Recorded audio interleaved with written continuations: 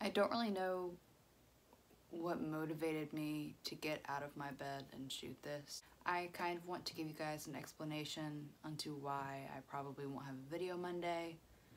I kind of started YouTube as an escape from my chronic illness, and it really helped me get through those harder days.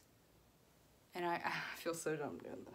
I just want to give you guys an explanation onto why I will not have a video up Monday. This video will be pretty short. It started a couple years ago. I started getting back pain. It kind of sucks when you're a 12-year-old girl with back pain, chronic back pain, and people just don't understand what you're going through. A lot of people thought I was just skipping school or just not caring about school, when really, I really wanted to go to school. I couldn't stand some days. I couldn't bend over some days. I couldn't move some days. It hurt so bad. I had to get a shot in my back, a steroid shot to help it. I had to get multiple MRIs. Nobody could figure out anything, what was going on with me. They did say I had a slip disc the previous year, but it had gone away and they don't understand what was causing that much pain.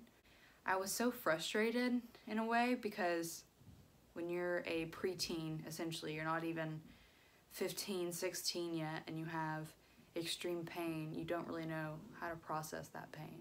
My back got better the summer of my 7th grade year, just because I was laying around all the time, really. When school started back up my 8th grade year, I had severely sprained my ankle, and it seemed to take away from the back pain, but the ankle started hurting too. I went to many doctors.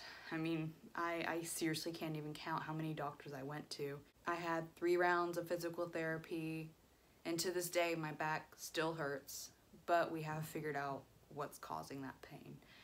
I was diagnosed with mitochondrial disease the end of 2017, and it is a genetic mutation that causes me to not have as much energy as everybody else. You may be thinking that has nothing to do with back pain or any other sort of pain, but really it has caused a lot more in my life than just back pain and just tiredness. I have an optic neuropathy gene mutation in the mitochondrial disease spectrum, and that means that I essentially have a very slight chance, but I do have a chance of going blind when I get older. And I could tell my vision is getting a lot worse in the past couple years, but I'm working through that. It's hard to explain. I went to a rheumatologist. I think it was right around when I got diagnosed with mitochondrial disease, and they said that I had a pain syndrome called CRPS. And that is basically when your nerves, it's essentially when your nerves misfire. When you get an injury, they think it's a bigger injury than it actually is. So an example is last February, I had stubbed my toe.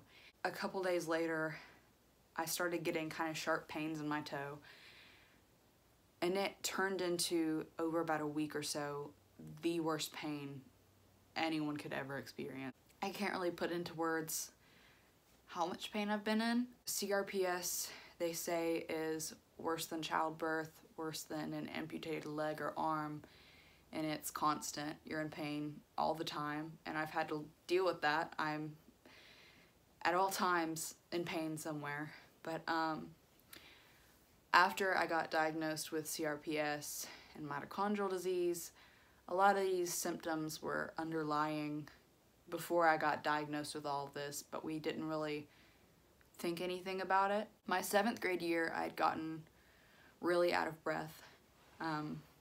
Like right now, I'm pretty out of breath just from talking. But I got super out of breath with anything I did, and of course I got out of gym class, and everyone, you know, probably thought that I was just lazy and a slacker, and that, oh, she's faking her back pain, and just because she has asthma or something, which I didn't. I just told people I had asthma to mask what was actually going on. I really struggled with this throughout middle school, and once I got into high school, the pain got worse. Everything really got amplified, and I had one of the biggest flare-ups of my life. I missed pretty much all of my freshman year of high school, so I didn't get to experience any of those experiences. I didn't get to experience, you know, the football games and any of the cool things that you do in high school. This year I've been able to go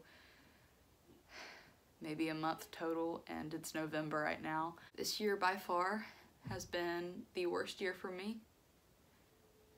I've really struggled this year. I've been in the hospital twice in a span of 2 months, and I'm God, I feel stupid. I just want to be normal, but I gotta trust in God,